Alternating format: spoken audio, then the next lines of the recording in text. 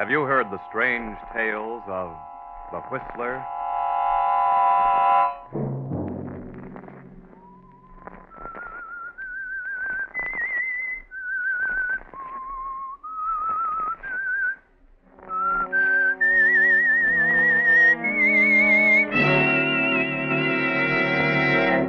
I'm the Whistler. I know John Blake isn't here. I know because he's disappeared. I know you're trying to keep it out of the press because you think he's been kidnapped. Another Sunday night, and again, CBS presents The Whistler.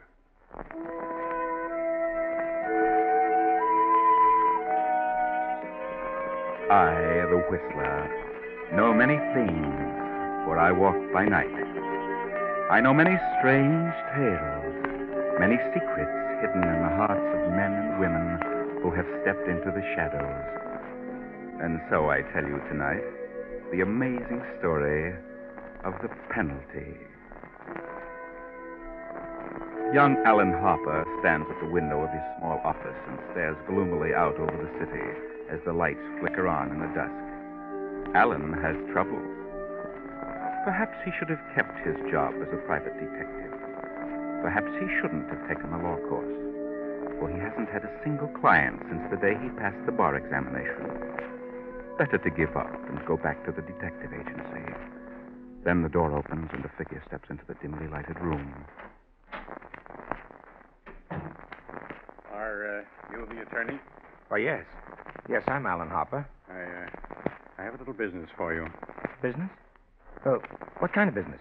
I want you to draw a will and later deliver a letter for me. A will? Oh, yes, of course. Do you know who I am? Well, I've certainly seen you before, but I just can't place you. I'm John Blake, president of the Plymouth Building and Loan. Oh, yes, of course. I've seen your picture many times. Yes. But why have you come to me? You have a staff of the best attorneys in town. I know, but because of the peculiar nature of the business at hand, I prefer an unknown, a lawyer who had no previous interest in me or my affairs. I see. And also one who was not doing any too well. Well, I'll have to admit that you picked a good example. In a few moments, you'll have guessed what I have in mind. You'll know why I can't have my own attorneys handle this. Why not? You have no personal interest in me, Harper. This is a cold business proposition, and I'll make it worth your while. Yes. When I walk out of here, I want you to forget the whole thing for a few days. Agreed? Very well. Then take down what I say, and I'll sign it. To my daughter, Anita Blake, I leave all my property, personal and real, including the painting of her mother, Marcia Blake. This will supersedes any and all instruments of this nature previously drawn. Yes. That's all. Oh. Yes. I'll sign it now. Now, here is a letter addressed to my brother, Hillary, in this city. He's recently returned after 25 years in Australia. Though he has written me several times lately, we've been estranged all these years over a situation which this letter will clear up. Very well, Mr. Blake, but just what... No questions, Mr. Harper, please. I want you to keep the will and letter. You'll know what to do with them when the time arrives. Are you... I mean... Mr. Blake, are you afraid of being murdered? No, Harper, there was a time... Oh, but not now. Sounds a little crazy to me. Here you are, young man. Your fee. What? $1,000. Oh, but that's most unusual. Why all that? I'm paying you that much because I know you need it badly, and your need will make you keep our agreement that you'll forget all this for a few days and say nothing to anyone. You're planning to commit suicide, Mr. Blake. And what if I were? Then it's my duty to stop you. What would my death matter to you? People die every day, commit suicide or murdered. It means nothing to you. Yes, but this is different. Mr. Harper, I'm not planning to commit suicide. You're sure? Yes, I assure you. So if you don't care to go through with the agreement, I'll take the money back and find someone else. No. No, I believe you, Mr. Blake. I'll keep the agreement. I've got to. Very well. Goodbye, Harper, and good luck. Goodbye, Mr. Blake.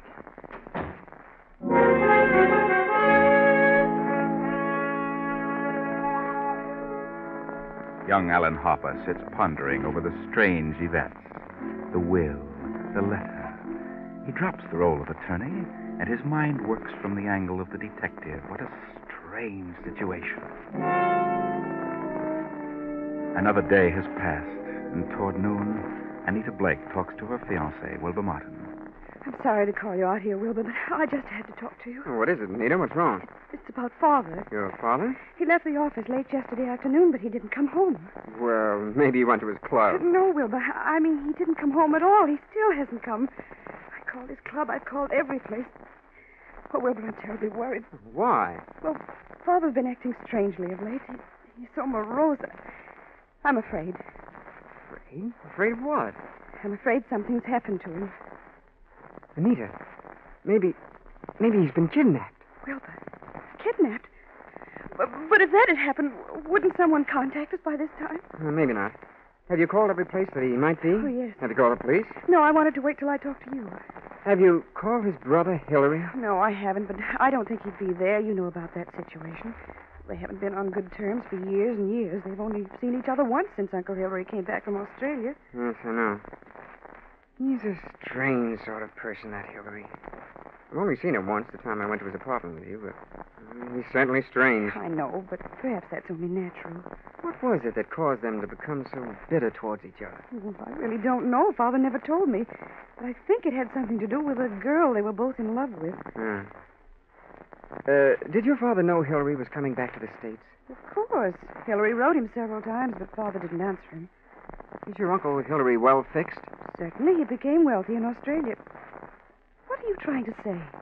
Are you sure he made money over there? Of course. Father told me that many times.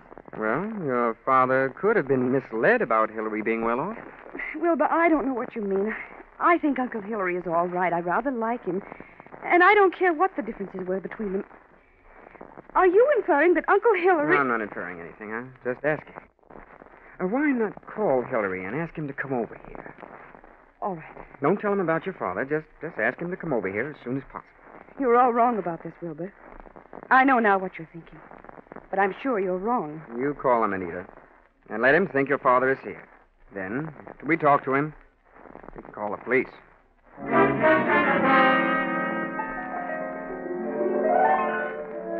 Wilbur is very clever. He may be right about Hillary.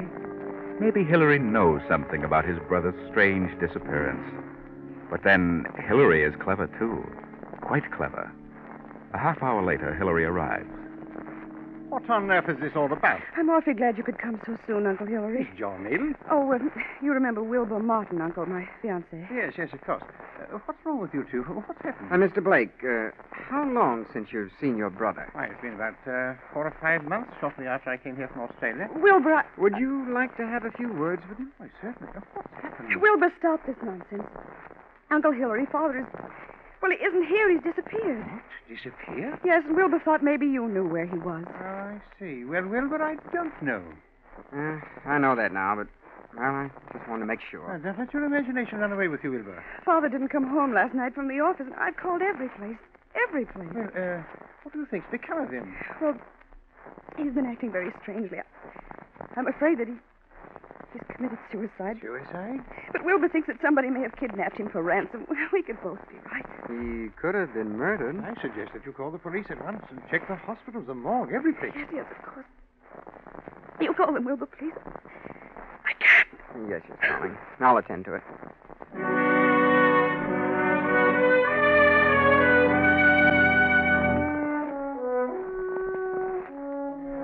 Wilbur calls the police, and the hospital, and the morgue. But he learns nothing of value.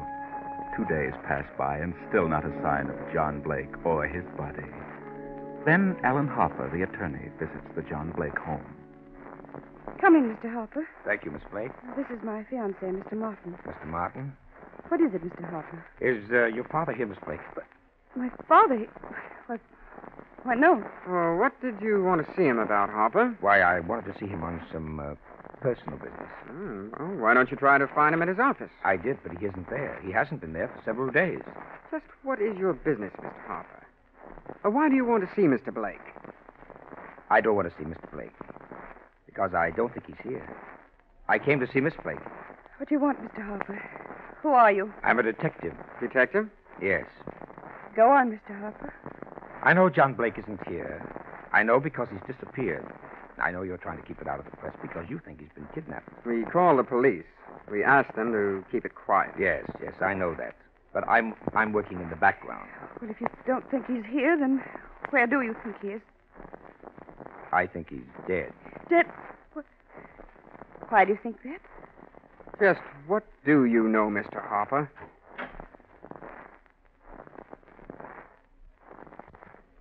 Oh, here you are, Anita. I wanted to talk to you and... Mr. Blake. What? And who is this? Mr. Blake.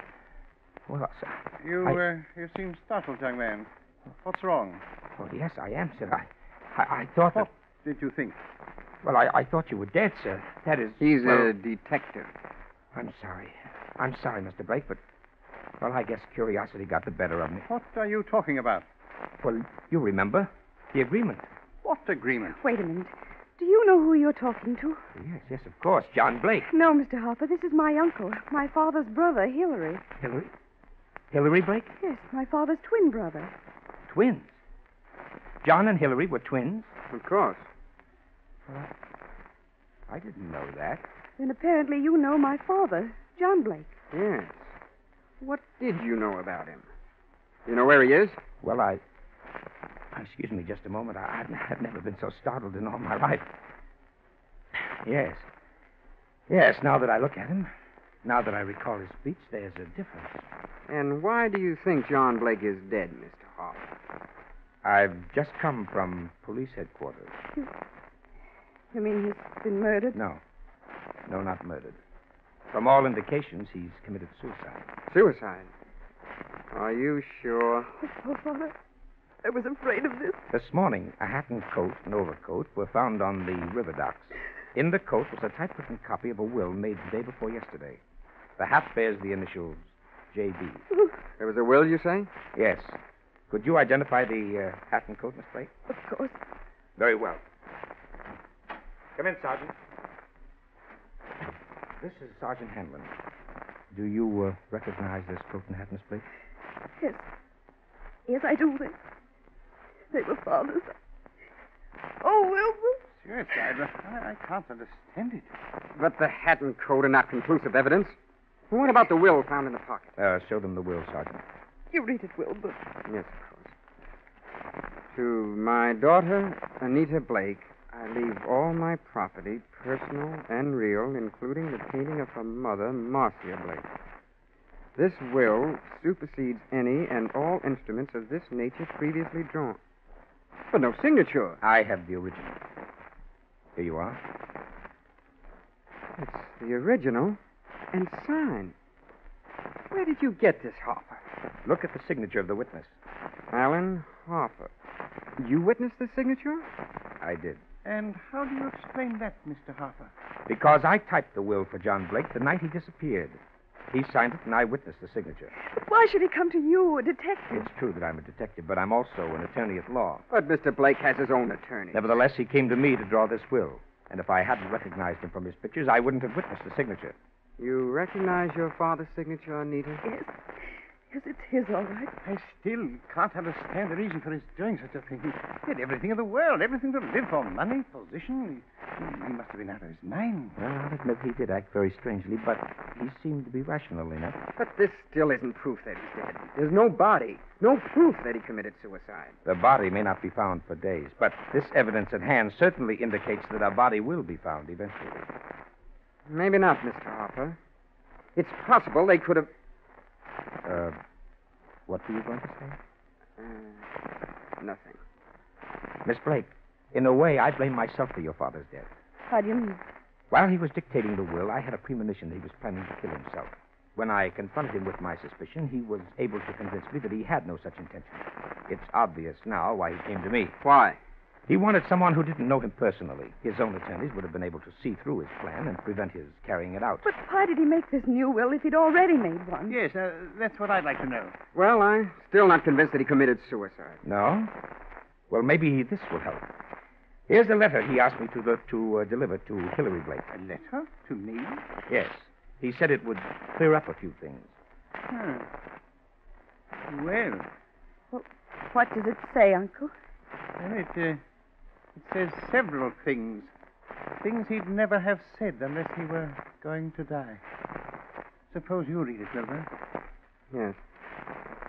Hillary, for 25 years now, jealousy and bitterness have kept us apart. I know why you stayed over there in Australia all these years. I know you loved Marcia, that she was rightfully yours. But I loved her too. I couldn't go on without her. I know you despised us both all these years, and I pretended to despise you. I had to pretend because I lied to Marcia. I told her you were engaged to a woman in Australia. Marcia is innocent. I was to blame. When Marcia died last year, you wrote that you were coming back. I knew that your resentment had faded, but I didn't answer you. I've kept away from you because I just couldn't face it. I told you all this because things have happened, which you will learn soon enough, that have decided me to close my book and write finis. I have made a new will, leaving everything I possess to Anita. Anita is young, Hillary. I beg of you to watch after her as though she were your own, which, but for my selfishness, she might well have been. Forgive me, Hillary. John. Well, this certainly indicates suicide. What does he mean by things have happened? That, Miss Blake, is the motive for which we'll just have to wait. Yes. For that and the body.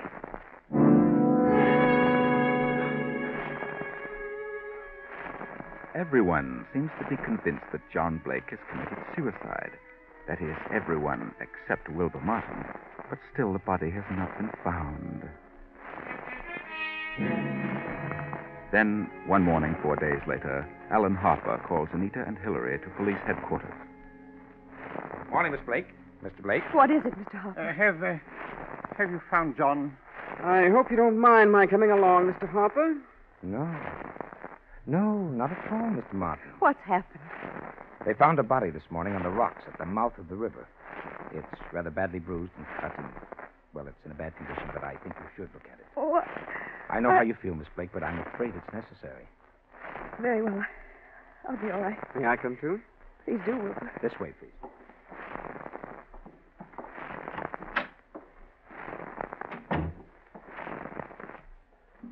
Here we are.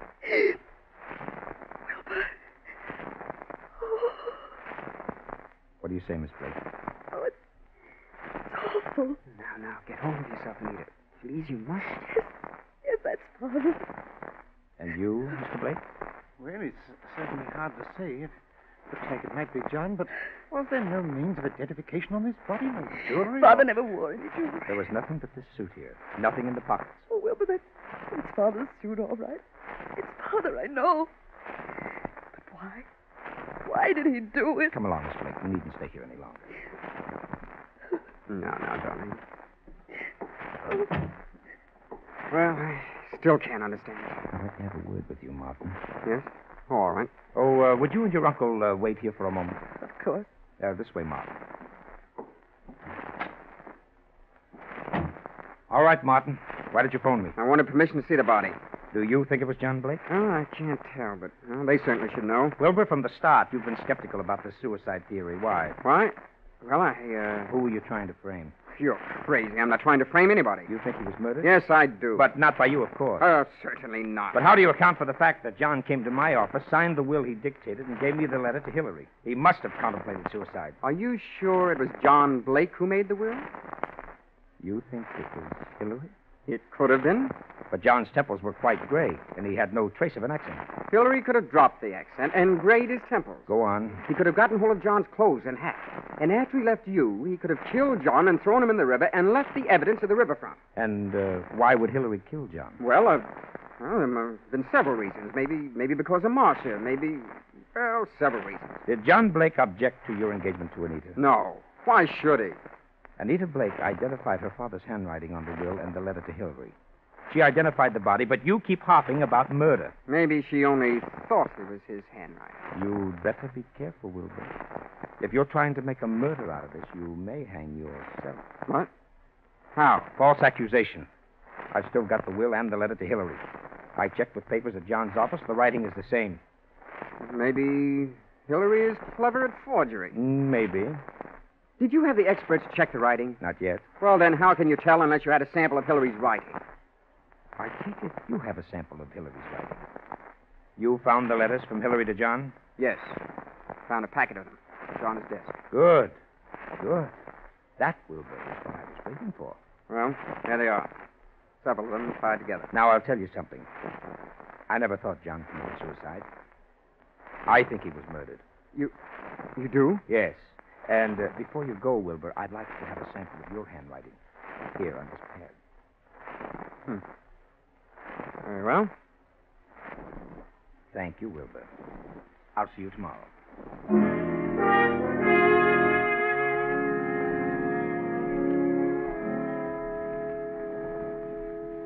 Well, Sergeant, have you finished checking? Yes, Harper, I've finished. And what's the verdict? Well, this is the cleverest bit of forgery I've ever come across. This would have passed any place if the question hadn't come up. So? This will and the letter to Hillary would certainly get by anyone as having been written by John Blake. Yes. When comparing the suicide letter from John to Hillary with this letter Hillary wrote from Australia, we notice a difference, but a basic similarity. Would the fact that they're twins be the reason for that? No, on closer examination, we find characteristics which couldn't appear in both letters if they were twins. Then you agree with me that Hillary must have written the suicide letter and signed the will. I certainly do. It's a tough thing to prove.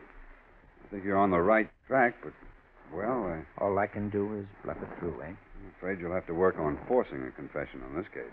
Did you check all these letters from Hillary? No, just those on top. Well, I'd appreciate it if you checked them all. Well, just as you say. Now, what about young Wilbur Martin? Well, so far I can't see much in him to worry about. But then you never can tell. I think Hillary's the man, all right. I thought that for some time. But I'll just phone out to the house and tell Wilbur Martin that we've uncovered the whole thing, and if Wilbur's in on it, he'll be gone when I get there. He can be picked up later. Okay, I'll check the rest of Hillary's letter. Go ahead. I won't phone out there till you've finished. 10 minutes later, a startling piece of news breaks. The headlines are screamed by newsboys. Extras flood the streets. And Wilbur Martin rushes to the Blake home and faces Anita and Hillary Blake. What is it, Wilbur? What's wrong with you? Yes, for heaven's sake, what's happened? You haven't heard? You don't know, Anita? No, what do you mean? Well, look at these headlines. Plymouth building and loan crashes. Wilbur, what does it mean? I'll tell you.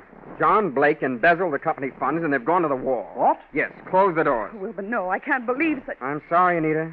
There it is, in black and white. Then that's the motive for his suicide. Why? Why? Because he knew he was caught. What else? He could have put the money back, couldn't he? Yes, but maybe he lost it by trying to make more to cover up the shortage. I don't think he lost. You don't? No. Nonsense. He must have. Why would he kill himself? Maybe he didn't kill himself. No, please, Anita. You mustn't worry. I know this is very embarrassing for you, but it isn't your fault. Let me take you away for a while. We can run down to Mexico till this blows over. Huh? You won't take her to Mexico. You won't take her anyplace. Just what do you mean? What's wrong with you, Wilbur? You're acting stupid. Do you want to go to Mexico with a murderer? What? Your father may have built the company, but I don't believe he lost the money. Wilbur. He hid it. And your Uncle Hillary found out where he hid it, and he set up the suicide to cover your father's murder. Crazy. Out of your mind. This doesn't make sense. I have all the money I need. Yes, you have now. You're a fool. Pack your things, Anita. I'll phone the airport for a reservation. You won't leave this room. Do you know what can be done to you for threatening people with firearms? I'll call the police. You don't need to call the police. They're on the way here now. I just talked to that detective, Mr. Harper. They've proved that you wrote John's will and the suicide letter.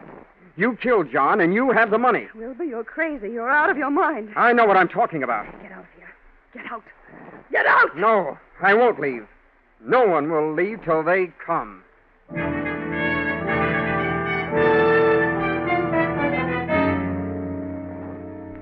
Well, you got here just in time, Mr. Harper.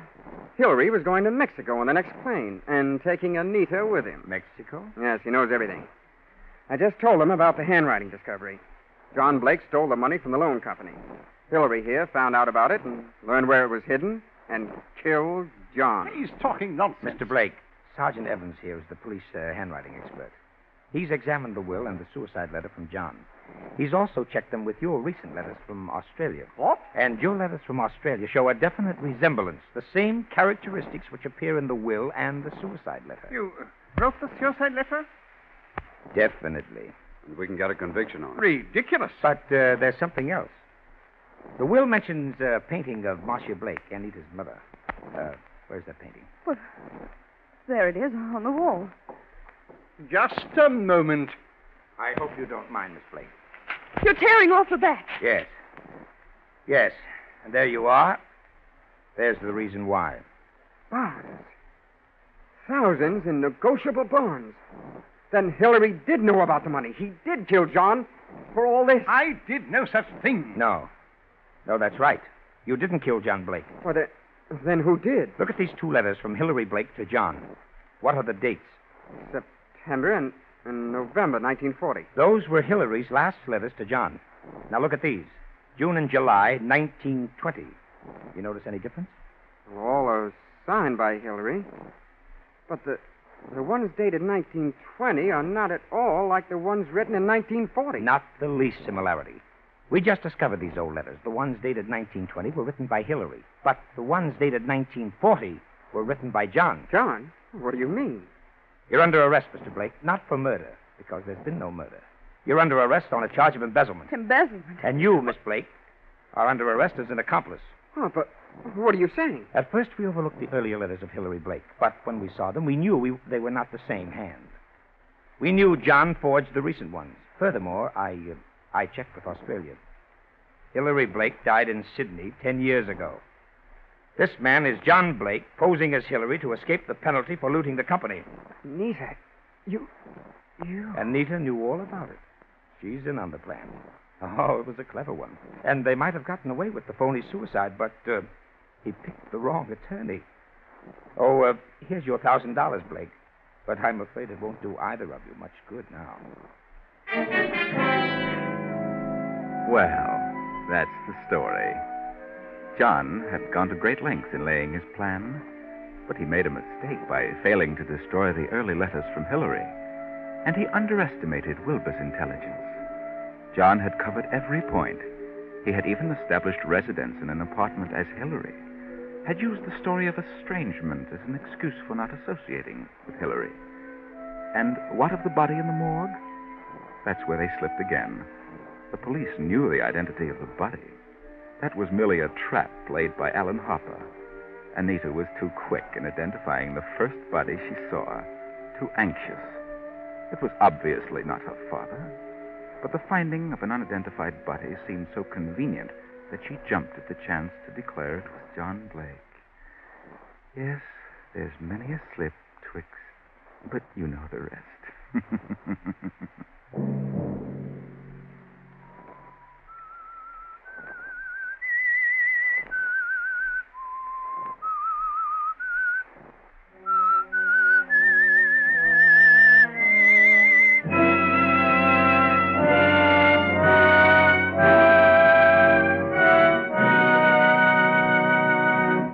CBS has presented The Whistler.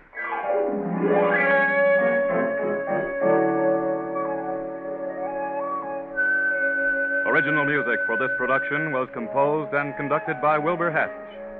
The Whistler is written and directed by J. Donald Wilson and originates from Columbia Square in Hollywood. Next week, same time. I, the Whistler, will return to tell you another unusual story. Good night.